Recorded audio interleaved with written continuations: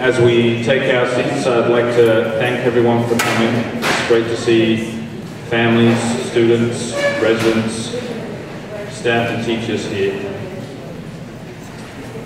Before I begin, I'd just like to add a couple of reminders. If you would like a headset, we have translators stationed at the side of the room. Please don't hesitate to collect the headset so that you can follow the meeting in its entirety. And we have free childcare for students ages 2 to 5 in rooms B and C. So just before I introduce our facilitator, I'd like to share a few thoughts before we start our meeting. I've not been here that long, but I've been here long enough to learn that this is a special place with special people. And because of that, I think tonight's conversation is going to be personal.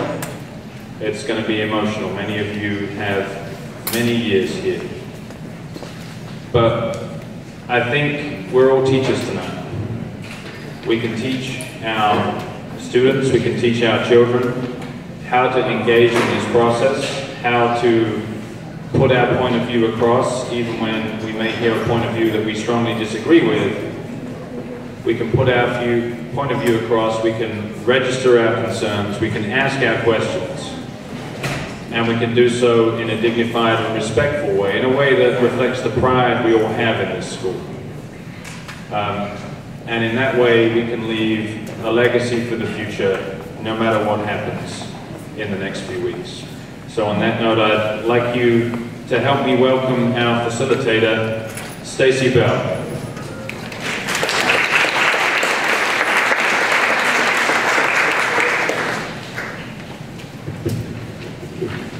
Hi everyone. Thank you, Mr. Dixon. So yes, I'm Stacey Bell and I'm the Youth Development Director here at Sac City Unified School District. I'm also the Interim Chief Family and Community Engagement Officer. And I'm also a British girl, so if my accent comes out, it's all Mr. Dixon's fault. On behalf of Superintendent Raymond and the Board of Education, I'd like to thank you for being here tonight to support your school and your kids. I'd like to acknowledge that Superintendent Jonathan Raymond is here with us tonight, as well as, I think I saw Board President Jeff Cuneo, and Board Member Christina Pritchett is also here as well in the back. Thank you. Because we have another meeting on this topic at a different school tonight as well, and in order to make sure that Mr. Raymond hears all of the feedback from all of our communities, he will be here with us until 7:30. And then we'll be leaving at approximately that time to go to the other community meeting that's being held in another part of town. All of your feedback, however, will be documented and recorded both on the note sheets as well as in the back on the video camera. So we will be capturing, even though Superintendent isn't here, we will be capturing all of your feedback. Nobody wants to close schools. We know these are very difficult discussions and they're very personal.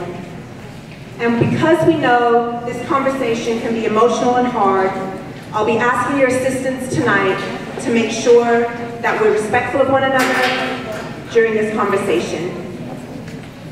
I'm going to start this evening with a brief overview of the district's financial situation and talk about how we got to this difficult decision. We'll discuss why right-sizing is so critically important, the consequences of not taking action, and what you can expect during this process. This chart is from the California Department of Education.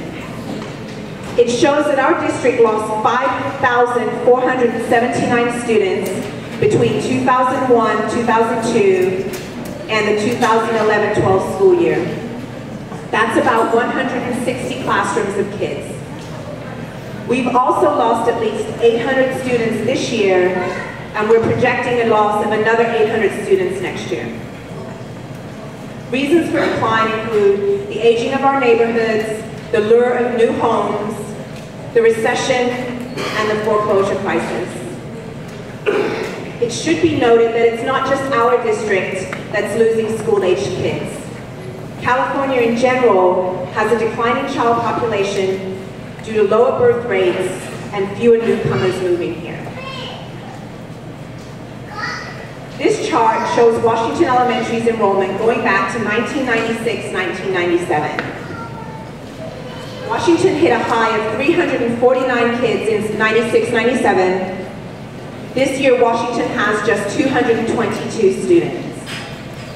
That's a loss of 127 students, or an enrollment loss of nearly 36%.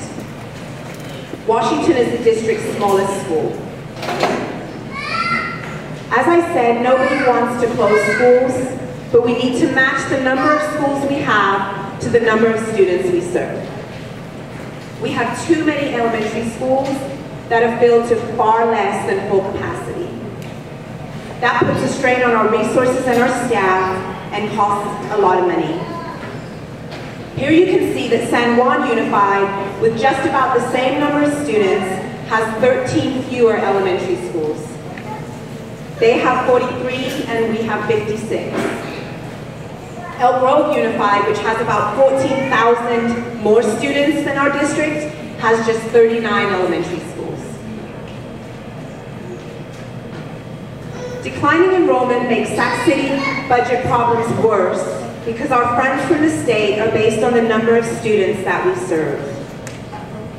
Because of declining enrollment, state cuts caused by the recession, and a loss of federal funds, our district has had to face 10 years of budget deficits. That's a decade of cuts to programs and services. In the last 5 years alone, we've been forced to cut $146 million.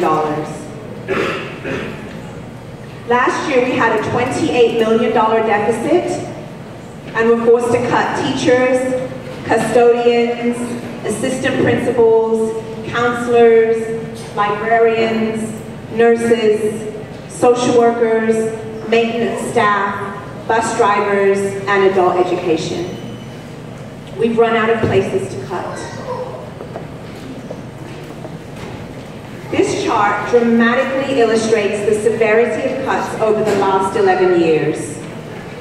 Since 2002-03, we reduced our spending by $216 million because of cuts to our funding. Despite years of cutting, we're expecting another significant deficit for 2013-14 because of declining enrollment and rising costs. If we close these 11 chronically underutilized schools, we will save approximately $2.5 million a year. If we don't close these schools, our budget will still have to be balanced. Let's take one more look at what we had to cut.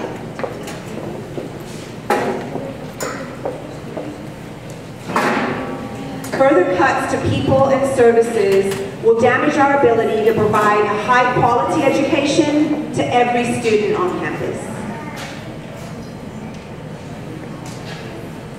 We've heard from people who say, what about Proposition 30? Wasn't that supposed to save our schools? Yes, the passage of Proposition 30 saved our district from having to make an additional $15 million in mid-year trigger cuts this year. We were going to have to end the school year 2 weeks early if Proposition 30 did not pass. So we're really, really happy that it passed. But even with Prop 30, our district still faces declining enrollment, rising costs, and a strain on our resources caused by the operation of too many elementary schools. We are very likely to still have a deficit for the next year. As for measures Q and R, those bond funds cannot be used to balance our budget. Those funds will be used to upgrade and repair your child's new school and the middle school and high schools that your children will eventually attend. So how did your school get on the closure list? This is about the district's financial realities. Nobody wants school districts to make decisions based on finances, but we have to. If we don't deliver a balanced budget to the county every year, we will be taken over by the state. So since we're forced to make this decision based on our financial reality, that we have dwindling funds due to declining enrollment and rising costs, We used a financial criteria in determining which schools should be closed. This is not a judgment about your principal, or your teachers, or your community. We know that you love your school, and your teachers, and your principal. And that's great, you should. We simply have more schools than we can afford. The district looked at capacity and used a formula that I'll explain in a moment to create a list of the most underutilized schools. Some schools were removed from consideration for the following reasons.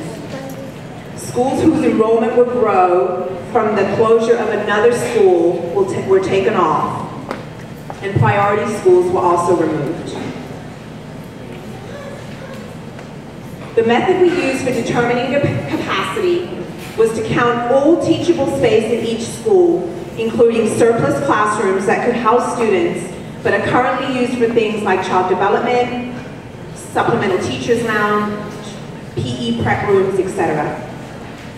We then removed libraries from the tally. We calculated capacity by using current class size limits, including smaller limits for special education classrooms. We used the same criteria to determine capacity at every school. I want to repeat that because it's so important. The exact same formula is used at every elementary school, district-wide. The only fair way to do this is to use the same yardstick for every school. Using this method, we see that Washington could serve a maximum 706 students, but actually serves 222.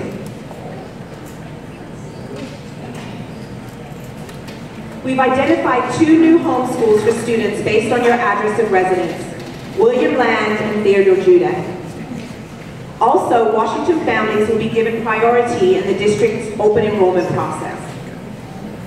Open enrollment is an opportunity for Washington families to apply for spots in schools beyond your neighborhood and to apply for available seats in specialty programs. Students from schools that are recommended for closure will be given priority during the open enrollment process, which begins February 19th and lasts through March 8th. What do we mean by priority in this process? At the end of the open enrollment period, again March 8th, your students will be placed in a special lottery available only for you and other students from schools slated for closure. Then and only then are other applicants from around the district considered for these available spaces. This is not a first-come, first-served process. Placement is completed at the end of the open enrollment window after all the applications are received, ensuring a priority status for the schools slated for closure. If there are more applicants than available seats, students will be placed on a waiting list for their preference school and attend the new neighborhood school. To apply for open enrollment, parents must submit an online application. If you don't have access to the internet, you can use a computer here at the school. And we're also offering walk-in open enrollment registration on March 6th, 7th, and 8th at the Enrollment Center, 5601 47th Avenue. For more information about the enrollment process, please visit our website at www.scusd.edu. We know that many of you have concerns about getting your students safely to their new school. And I want to reassure you that the safety of your students is our #1 priority here in Sac City. We're working with the Sacramento Police Department, the SCUSD Safe Schools Office, and the City of Sacramento to ensure that all children get to their new schools safely. We're studying traffic patterns and projections and working with our partners on ways to mitigate any challenges that arise. For all families going to both William Land and Theodore Judah, bus transportation will be provided for students to get to their new school. We are also working with the city to identify safe routes for getting to both William Land and Theodore Judah. Some of the benefits for your child at a larger school include fewer split grade classes. Class sizes will remain the same at your new school, and a new and larger school does not mean larger sizes of classes. There will also be more resources for additional staff and program for students. With more staff, teachers have peers to collaborate with, which helps improve student learning. With fewer campuses to paint, clean, repair, and patrol, the district will be able to provide healthier, safer schools for kids. Larger parent communities provide more opportunities for parent and community involvement, and there are more hands to help. So what are next steps? We're holding community meetings like this one through February 19th, and the Board of Education is scheduled to take action on this issue on February 21st. Following board action on the 21st, a committee will be appointed to make detailed and thorough recommendations regarding the reuse and repurposing of closed facilities. Community input is a very important part of that process.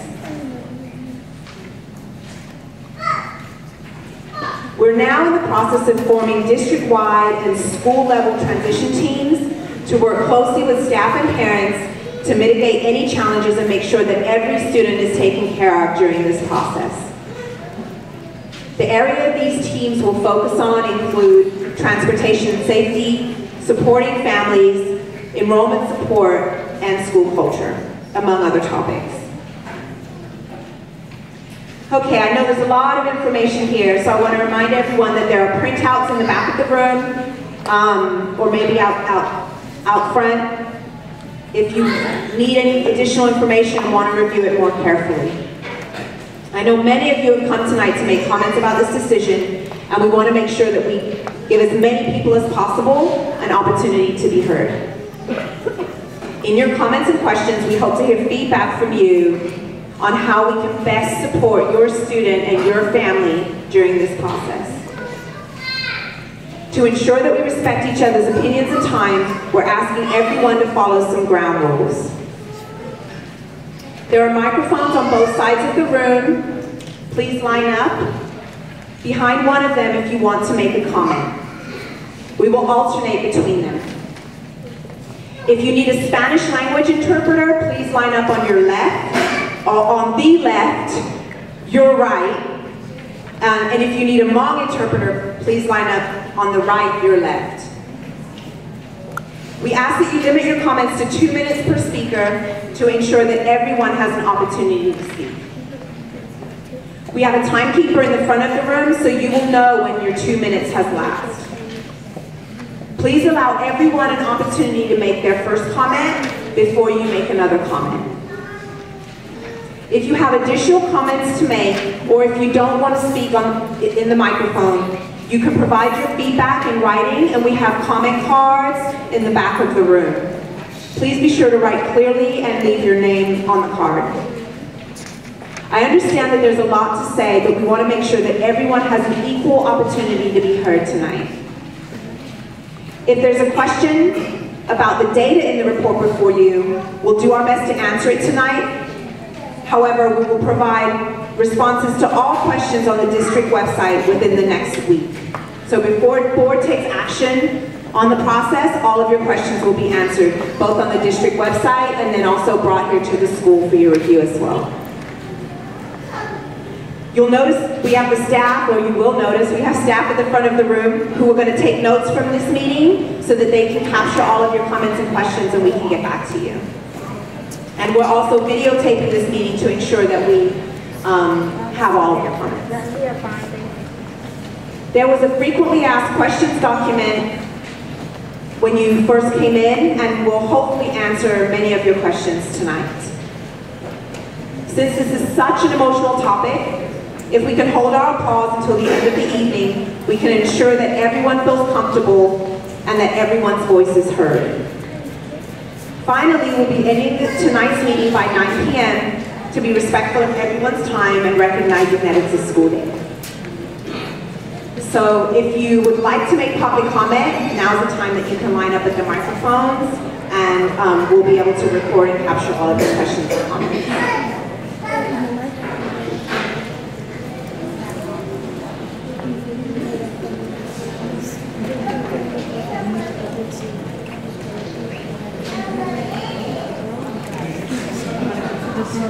My name is Cindy Salazar, and my grandson is a 5th grader. And my comment is just that we don't feel that all of the alternatives to closing Washington Elementary specifically have been researched or explored, and we'd like for the district to go back and find ways to help us invest in our community and our school, because we are very much a community school. We walk to and from school, the majority of us, and busing is really not an option. If the kids miss the bus, they miss the whole day. My grandson has had 2 perfect attendance months for the very first time ever, and I just feel like this is the wrong choice for our community and for our kids.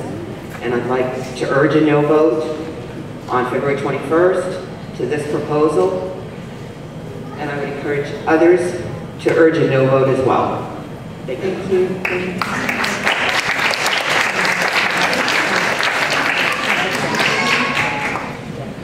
My name is Marty Sola. I am a member of the local nonprofit group called Restorative Schools Vision Project. Our mission is to provide training and implementation of restorative practices which can increase safety, promote tolerance, reduce send homes and suspensions, improve academic scores, and resolve conflicts and repair relationships. We were invited to Washington Elementary in 2010, and for the next 2 years we worked in the classrooms with students and teachers. Miss Williams' 6th grade class was so inspired by our training that when they entered a district-wide contest last year called Project Green with 13 other schools, whose job was to come up with innovative ways to save energy and make the school more environmentally friendly, they included in their plans a, quote, restorative garden, a place where students involved in a conflict can sit together with teachers or others affected by the conflict and resolve the problem in a restorative manner. Washington Elementary won the contest and a $550,000 grant to build and implement their plans. As Miss Williams said, I quote, "Our students were promised something that would help our school become sustainable, environmentally and emotionally. What type of emotional impact and impression are they making when they take something like this away from the students after all their hard work?" Also, last year, the Sac City Unified School District obtained a grant to implement social emotional learning in all of its schools over the next 3 years. Here at Washington Elementary, they have already been invested in social emotional learning, an integral part of restorative practices, for the past 2 years. So why not let Washington Elementary absorb students from other schools so it meets the criteria required to stay open, and let it become a model restorative school? Thank you.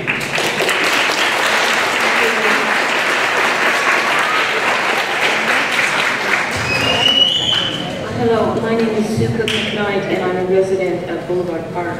I don't have children here, or grandchildren, but I have grandchildren at 2 other schools, Theodore Judah and Riverside Elementary. Theodore Judah would be impacted. Of course, it's already really crowded. More than a third of the children there are bused in. Why don't they bring them here? Why don't we have more children here? And maybe, as one of my neighbors who spoke earlier said to me tonight, why don't we go up to the 8th grade here? And how is it that the capacity for the school figured originally, I think it was around 300 or 400, and now is over 7? Is that only because of the portables? Because most of the schools have portables. Why is that an issue now and it wasn't then? I've lived around here for a long time. This is, as the gentleman before me said, truly a community school. One of the pages flashed up on your board talked about the culture. This school does have a culture, and there won't be one when the children are taken away. There simply won't. I look at the waste that happens in my city. We have a new city council person here who's probably more familiar with it than I am. And we can't find the money for the maintenance. You're going to save so much money on the economy of scale by taking some of the schools out of the system. You can send more painters and maintenance people and whatever, fewer places. That makes absolutely, truly no sense to me. The loss is bigger than the gain. And we have more and more young families moving into this area. I see them walking in the evenings with their children and with their dogs. We'll leave this school again and it'll be too late. And the kids will be dispersed everywhere. The culture, the relationships, they will be gone. They won't be carried to the other schools. We all know that. That is not what will happen. It'll be over. That's all. It'll just be over. Thank you.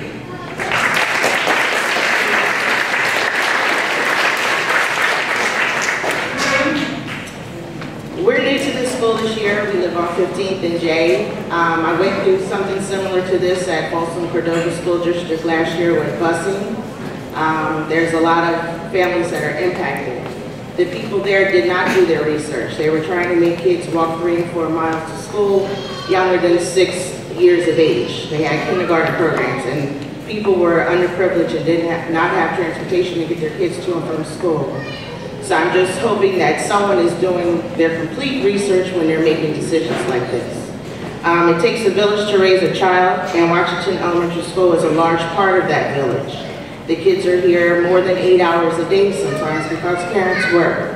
And if they have 2-parent households, everyone knows that both parents have to work. So they feed the children here breakfast in the morning, lunch, and snack in the evening. They have after-school programs. I am myself a single parent at no fault of my own. Need the after-school program.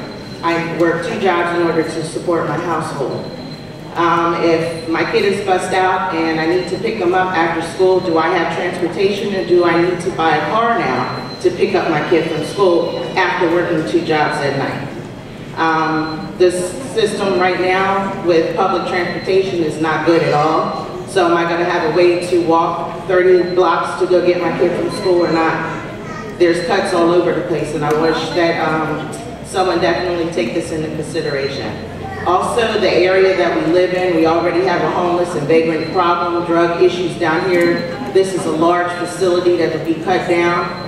What's going to happen? What's going to happen to the real estate in the area? And what's going to happen to the safety of the people that live in the area if this space is closed down? This keeps a lot of that traffic out of here. We want more people and more families to move downtown, but we have nothing to offer them. We have no schools, nothing for the kids to do, and we want to make our city grow. This is not a possibility to do so. Thank you.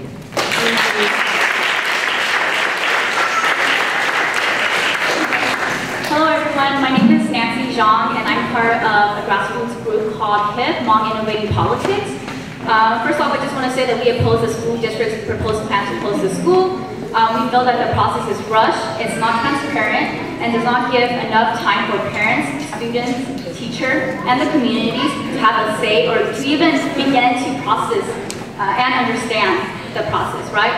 And it does not put the students' best interest first, and it does not look at any other options other than school closure. So I urge parents, community members, and staff to email their board member, to call their board member, specifically Jay Hansen, and to tell them no, to vote no on school closures, and also continue to collect signatures for our petition, and to come out next week on February 1st for the school board meeting. So I urge the school board to vote no on the school closures. If you have any questions or concerns or just want more information, my email is nancy.xiong47@gmail.com. Thank you.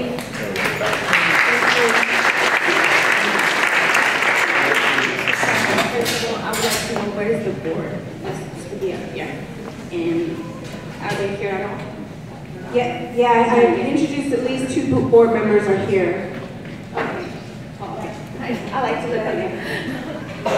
There is this Hispanic Latinos students in here. 60% African Americans, 13% white, 5% Asian, and 5% of other races. Like race is cultural, not just one, it's more than 5. Myself, other parents, I'm very nervous, I'm sorry. Myself, a lot of parents walk 7 blocks I live, and it takes me 10 minutes to get here. How long would it take me to go to Peter Judah or Whitney? My daughter gets sick. Are you going to provide transportation? I don't think so. I don't know. There is a big chance. What would you do if you close the school? Are you going to turn it into a charter school? Why? Moving us, all of us. Give us the choice if we want to stay or if we want to go. The same with the teachers. Why close the school? You know, if they want to stay, they stay. If they want to go, then they go. That would be preference on us instead of moving us, period. And if this proposition came with the mayor, Kevin Johnson, he would climb up to turn schools into charter schools, which he will climb up to power that he might be able to step on the Board of Education and turn all of the schools into charter schools. We don't fight back. The board don't help us to. Pretty soon you won't have the help of the parents to fight back for your schools. Think about that.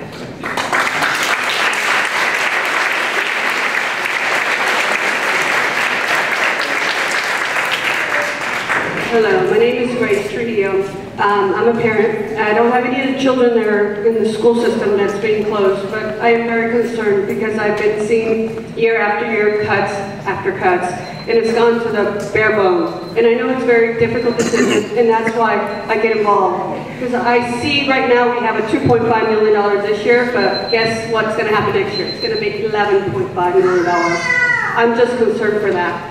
Right now, one of the key things that I tell parents, Tahoe Park is being allowed all the way until March 7th to decide. But you know what the parents did? A strategy. They went back and looked at the school that they're going to be assigned to. Okay? That particular school, there's different deficits and different things, like, for example, a kitchen that needed to be in place.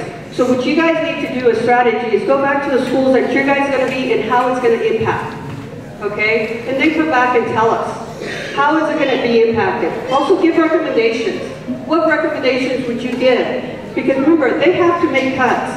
But you as parents know each individual school and give input. Your voice makes a difference because remember, without you guys, in the students, there's no income for teachers to have the revenue, and therefore there's cuts. So we all need to work together. That's why I'm here. I always listen and have an open mind and have an open strategy every single meeting that I have come to, because that's the best way to overcome this and to work together as a team. I know sometimes it's hard just to look one way, but we all have to work together and find solutions and find strategies and find solutions to what's going on. And at the same time, make sure that all these cuts get eliminated. If anybody has any strategy on how to go to the Capitol and get more money or more strategies, please let me know. I'm open. Wanting as a parent to be a leader and at the same time have other parents be leaders. Because remember, your voice makes a difference. We're all taxpayers. We all vote. And if you notice, our last election, we made a difference. Thank you. Thank you.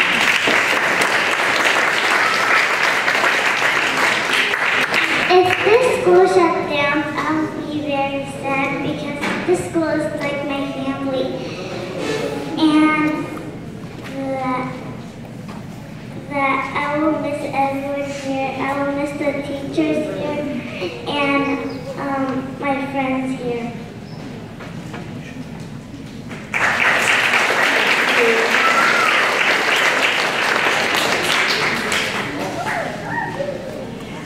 Good evening. My name is Ella Abbott and I'm a student at Washington Elementary School. My opinion is that school closure is not an option to get more money for the district, and also it affects population in our region. Three reasons are transportation, opportunities, and science. First, not all parents have transportation, so they walk their children to the school, but if the school will close, parents will have to take a bus to bring kids to other schools. Also, parents could pick their kids up in case of an emergency. Opportunities we get, like going to the Kings game. Our school also had a soccer team, and now we have a basketball team. Finally, our classes go to fun field trips, walking field trips. Walking field trips allow us to gain exposure to our community with no cost to the district. What a great savings this is to Sacramento City Unified District. We went ice skating in December, and our 6th grade class is going to Sled Park. I think that closing school is not an option because more families move in and their kids and more students come to our school. Thank you.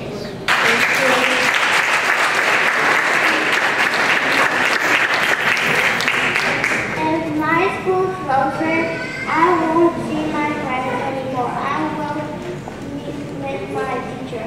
I won't wear the same things. We may not have daycare or start. Our school may be far away.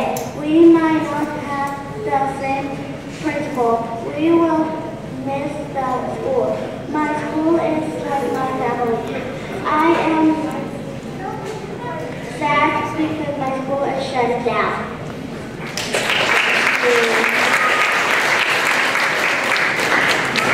Hi, I'm Adriana Grant. I'm a student here. If the district shuts down Washington, it will be like taking California off the map. The families will be upset that Washington will be shutting down. Many students have been here since they were little. Many of our parents at our school don't have transportation. How would the parents pick up their children